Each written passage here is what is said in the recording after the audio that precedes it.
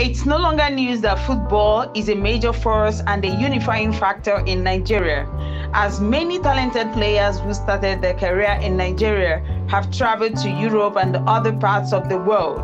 I'm here with the President Diamond Football Academy, Martin Akpugo, as he tells us more about some players that moved to Europe through his academy. He also spoke about the Super Eagles playoff game against the Black Stars of Ghana and women football in Nigeria. I want you to talk about the Super Eagles of Nigeria. We have two qualifiers, playoff last for the to qualify for Qatar 2022. Now they are going to play in Ghana first on the 25th of March, and then they come back to play in Nigeria. And these two matches are very vital for the Super Eagles of Nigeria to qualify. What would be your advice for the coach? Because it's almost like a do or die thing. It's not almost, it's a do or die. Because if we don't win, then we're out. Absolutely. Yeah, my advice to the coach is to make sure he picks the best. Should not be influenced by anybody. Good. Should not allow himself to be influenced by anybody. If he knows the best, use the best. Because when we lose, the blame is going to be on him. That's true. I'm telling him now, maybe this you get to see this. Absolutely. I'm telling him, make sure you use the best. Don't allow yourself to be used by anybody. Don't allow anybody to influence you. Make your selection based on merit, based on fitness, based on technical ability and tactical ability. Don't say, okay, because I know this person, or you put it. No, or because this person brought this person. No, no. Okay. Because Nigerians are going to descend on him. That's true. Once we lose. That's true. But I'm praying that we will not lose. By God's grace, we will win. But the coaches have to do the right thing. That's true. If they don't do the right thing, what happened to us in Nations Cup will happen again. But do you think what happened in the Nations Cup was really the fault of the coach? For instance, the coaching crew. There was no need bringing in the guy that they gave red card. Iwobi. There was no point bringing him in because he didn't play anything when he came in. Wow. He did not play anything when he came in. But don't you think also that the coach did, because he had just 3 weeks with the boys before the Nations Cup, and he did his best. This was an already made team for him. He didn't. There was no work for him to do, only to make the selection. Because Galera did the job. He made the team. So the coach just, the mistake he made, I think he made, was bringing in that Iwobi. Okay. He wouldn't have brought him. He destabilized the team entirely after that. Of course, that red card spoiled everything for us. That's true. That red card demoralized, destabilized everything for us. In such a match, you get a red card, the team is finished. And Nigeria, we play under tension because we know what is going to happen at home when we lose. Yeah, so everybody was playing. But when he brought in, there was one striker he brought in. Oh my God. If we had such a striker, why put him on the bench? What was it, Seydou? One tall guy. Yeah, Seydou. Yes. Seydou. I think he scored a goal. He scored a goal in yeah. No, not that last game. The last game. Okay. He scored a goal. He scored that last game. Yeah. The guy is good. You can see he was piling pressure. That's true. That guy, he shouldn't have been on the bench. He should have started the game because that game was so important. We needed to start from minute 1 to pile pressure on Tunisia. That's true. But they brought him late, so there was more. Even with the little time the guy came in, you saw what he did. Absolutely. Everything changed. Yeah, there was a change. There was a change. Even though the referee was not, too friendly with Nigeria. Yes, with us. But this time around, please, they should not put the boy on the bench. They should start him. They should be starting him. That guy had a fighting spirit.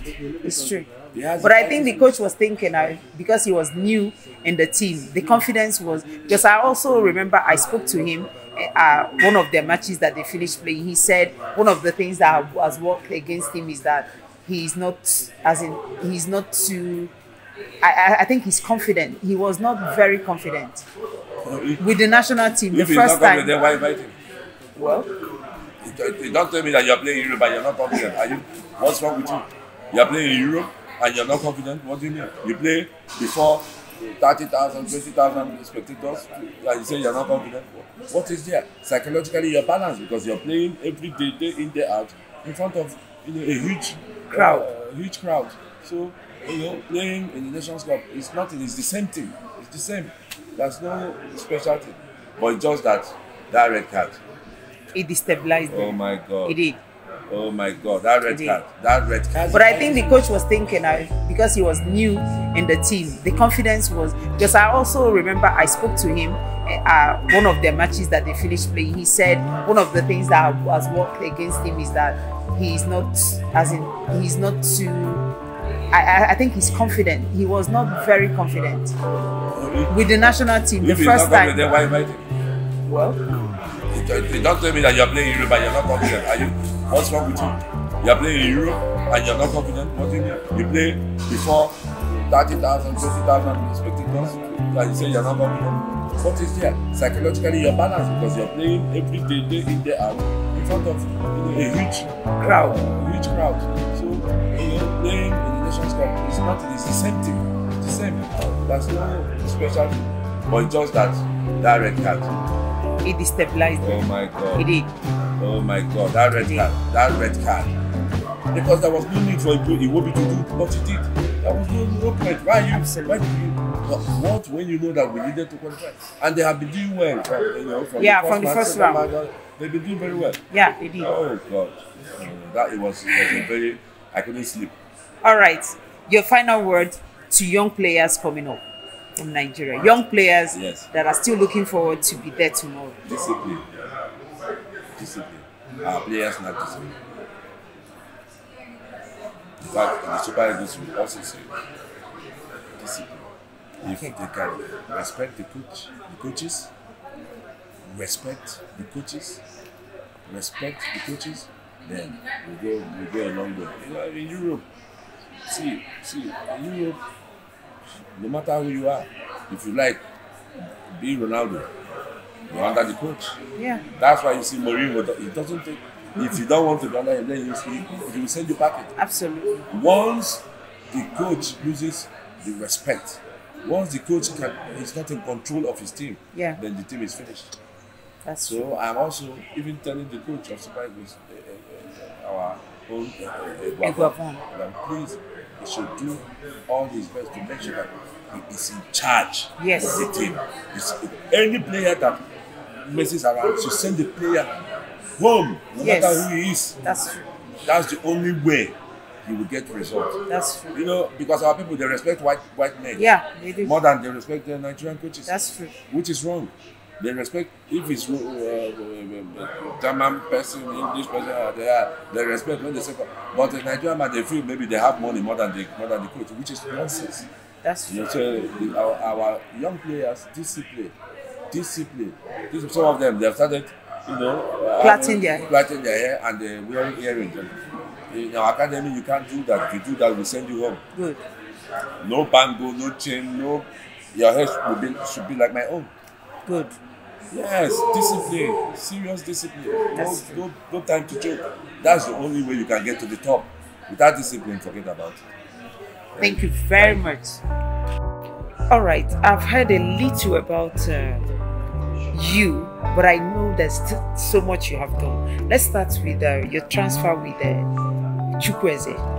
Can you tell me a little about how it all started and ended? Accademy, 2013.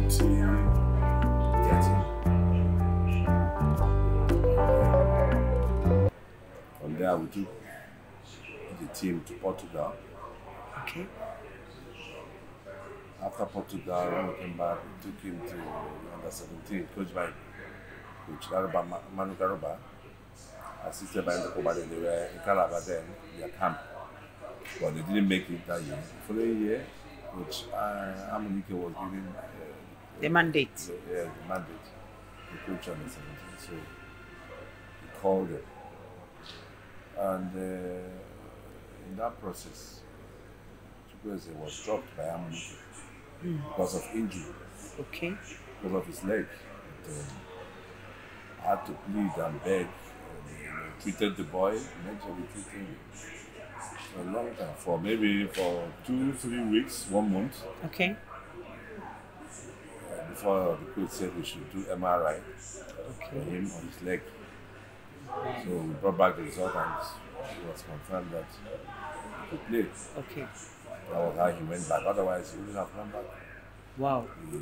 Yes, I put in a lot of effort to make sure that he went back to the team. Okay.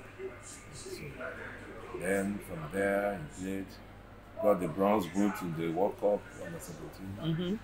Then we transferred him. First of all, I took him to FC Porto. FC Porto, we went to Red Bull Salzburg in Austria. Yes, Austria. From there, I now took him to Villarreal, where he is today. Okay. All right. So apart from Chukwueze, can you tell me about two other players that you are involved in their transfers from Nigeria? Kelechi Nwakali also transferred to Arsenal. Okay. He was in the same year with Chukwueze. We were in the same team that I took to Portugal. Jack Akpugo, that is from Rivers, he plays in Norway. Okay. He was in Villarreal before Chukwueze came. Okay. He was in Villarreal. Yes, I put him in Villarreal before Chukwueze came. Okay. But he didn't make So much impact. so he was transferred to Norway, where he is now playing. Okay. Yes, so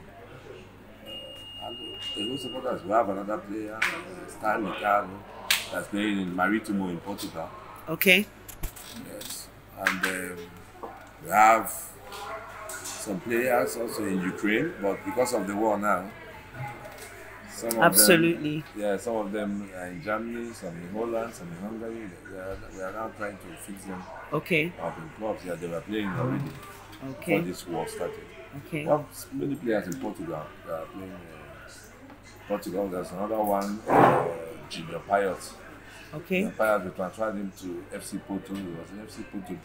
Okay. Played there, went to different teams. He played in this team in Belgium, very big team, and some other teams. So Okay. we have quite a lot of players outside. All right. So another thing I want to ask this question: why? I've noticed most people, managers, agents, people that deal with players, they find it difficult to have anything to do with female players. So I'm just asking: are you in any way involved in transferring of female players? No, I've not gotten involved in female players because why is difficult? Because in this our climb, female football is not that great Okay. here, and I don't know about agents and scouts that come here to pick female footballers, but it's something that we're looking at in the coming years. Of course, we venture into it. Okay. How many girls are playing football in Nigeria? Very minute. It's not minute. We have, for instance, the NWFL. They have Yes, 14 of 16 teams playing. Out of the population of how many? In the NPFL, we have 20 teams. So or 18 teams. So if you minus, if you have 14 for women, I don't think it's too bad. I didn't say it's bad, but how many women do you have in Nigeria compare their population? If people that people playing football, to the number of the population of women in Nigeria, it's nothing. But the boys, I understand. Everybody is playing football, so it's a lot of business for us. Okay. So that's what we are looking at. You can have a female team that will still, no agent will call you for one day. Wow. And say, do you have any female football? Yes, of course. How many Nigerians are playing professional football? How many Nigerian ladies are playing professional football? How many? Check. So why are you going to invest in something that will not return your money on time. Return on investment is very important. But I still believe that, just like you said, in the incoming years, it's something that you would want to invest in. Definitely, we are coming. We are coming in the next 2-3 years. I'm sure we'll be there. Yeah, because what I'm looking at is that, just like you said, we don't have a lot of female or women football players. But for instance, if there's just a particular person that handles anything that has to do with female, in the country, I think he's going to be viable. That's what I think. Not because I'm a woman, but I just feel that We are coming. Don't worry. We are going to get into it. okay. All right.